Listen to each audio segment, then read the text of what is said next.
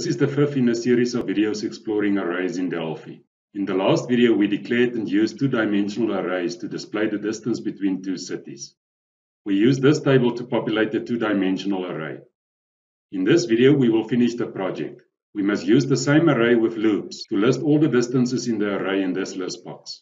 If you are new here, first watch lesson 16.1 to 16.8 and lesson 17.1 to 17.4 to get a better understanding of loops and arrays. Hi, it's Gerard here from LearnDelphi. I'm a trainer in programming languages, and in this series I help you to understand Delphi programming step by step and line by line. If this video is helpful to you, make sure you give it a thumbs up. And I also publish all the links I mention in this video in the description box below. In all our lessons I start with the code immediately. I do not demonstrate how to create the graphical user interface. That is so that you only focus on the code of the lesson we are doing. You can go back to the beginning of the series to learn how to create graphical user interfaces. If you want to finish the project with me, you can download the starter project to start immediately where I start with this lesson. The starter and project files are available for download from my Patreon page at patreon.com/learndelphi. I also posted that link in the description. And I'm using Delphi 10.3 Community Edition to demonstrate these lessons. There's also a link in the description if you want to download the free copy of Delphi. You can pause the video here and go and do the downloads.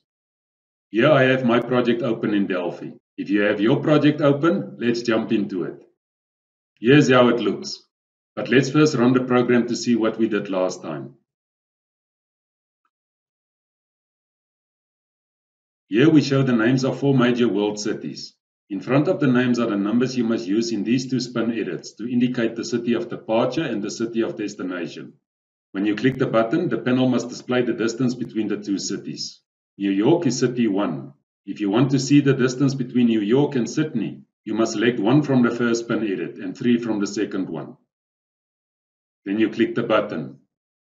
The distance between New York and Sydney is 16,200 kilometers.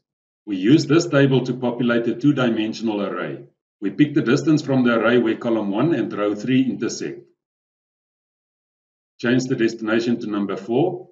Number 4 is Tokyo. Click the button. The distance between New York and Tokyo is 10,880 kilometers. Let's do another one. Select 3 for the city of departure and 1 for the destination. Click the button. The distance between Sydney and New York is 16,200 kilometers. Close the form. Double-click the Show Distance button. Let's quickly walk through this code. We declared 2 byte variables to store the city number selected in the 2 spin edits.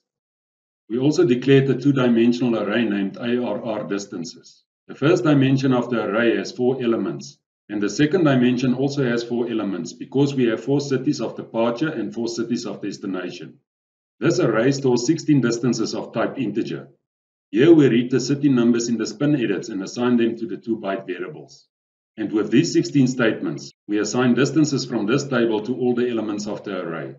Notice the array has 2 index numbers between square brackets. That is because the array has 2 dimensions. These 4 statements store the distances for row 1, column 1 to row 1, column 4. And these 4 statements store the distances for row 2, column 1 to row 2, column 4, and so on. The last statement reads the numbers from the spin edits that is now stored in the 2 byte variables, and we use those values to retrieve the corresponding element from the array. The result is then converted to a string and concatenated with a literal string. Then the whole lot is assigned to the caption of the panel. Now we must also use this two-dimensional array with this button to list all the distances.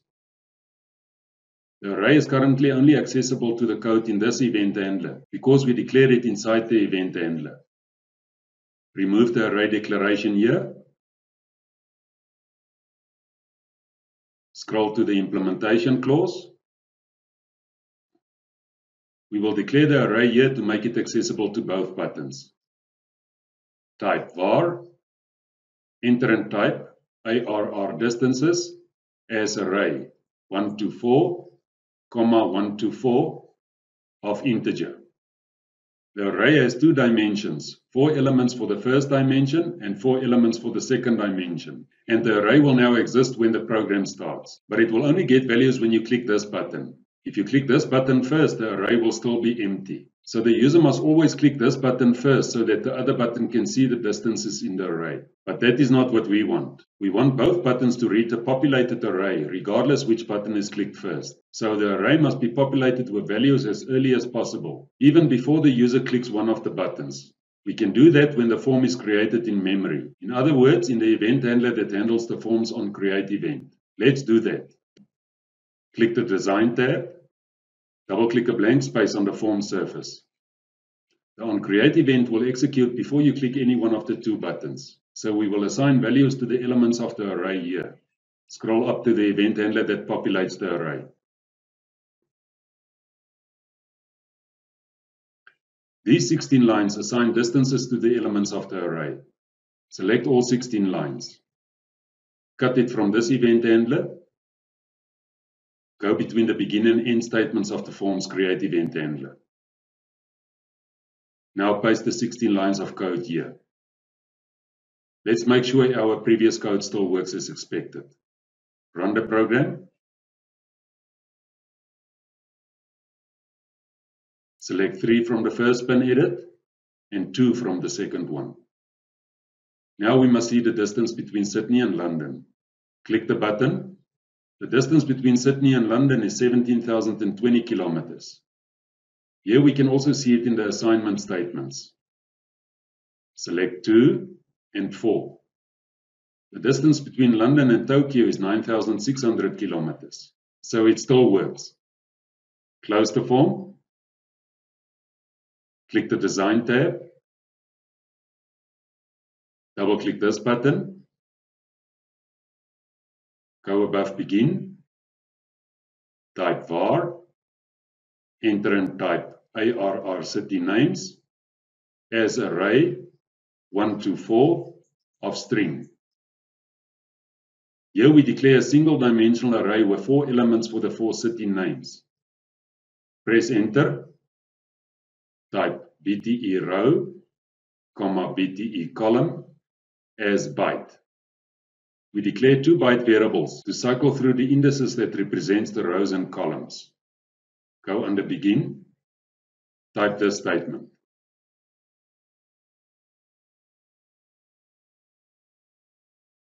Here we assign NYC for New York City to the first element of the array. Let's do the same for London. London will be index 2. And index 3 will be for Sydney. And index 4 is Tokyo.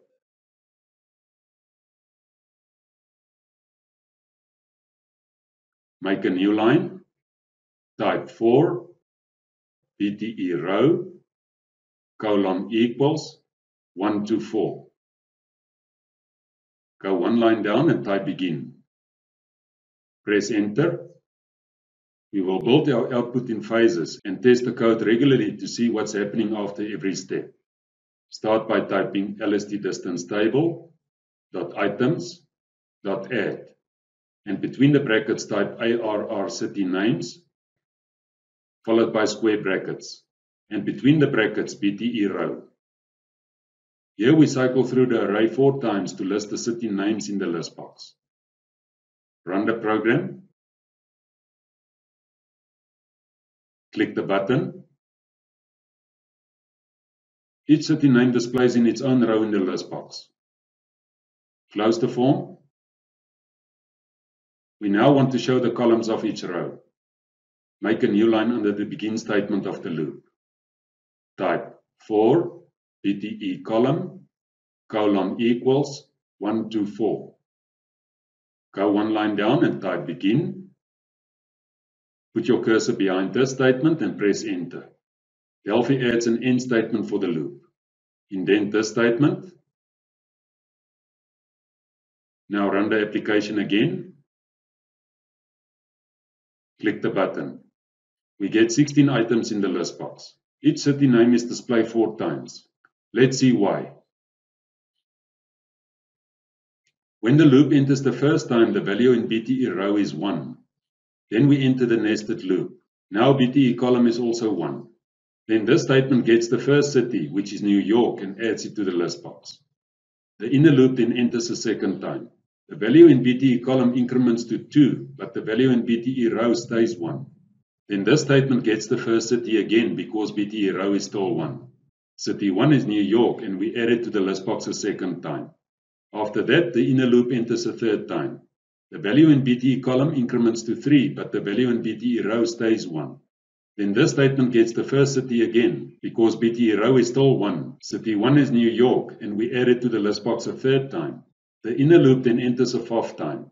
The value in BTE column increments to 4, but the value in BTE row stays 1. Then this statement gets the first city again, because BTE row is still 1. The first city is New York, and we add it to the list box a fourth time.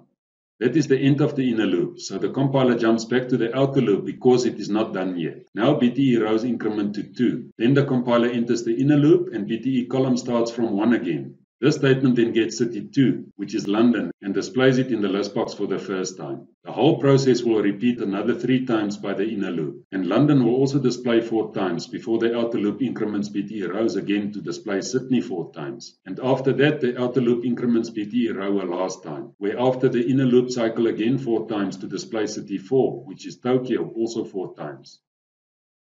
Close the form. Place your cursor here between the square bracket and the round bracket and add this to the back.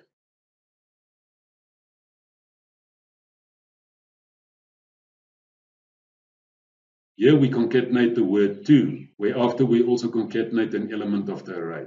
But this time we use the value in BTE column as the index. Run the program again. Click the button. Now we have 16 different combinations of cities. Close the form. Place your cursor in front of the closing round bracket. Press enter to continue with the statement on a new line. Align the closing bracket with its opening bracket. Now type this code.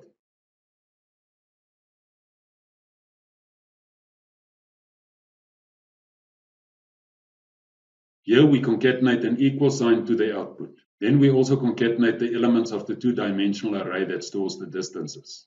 Remember, the 2-dimensional array stores integers, so we must convert the distance to a string first. Press enter again and concatenate the word kilometers to the output. This is how this statement will display the results.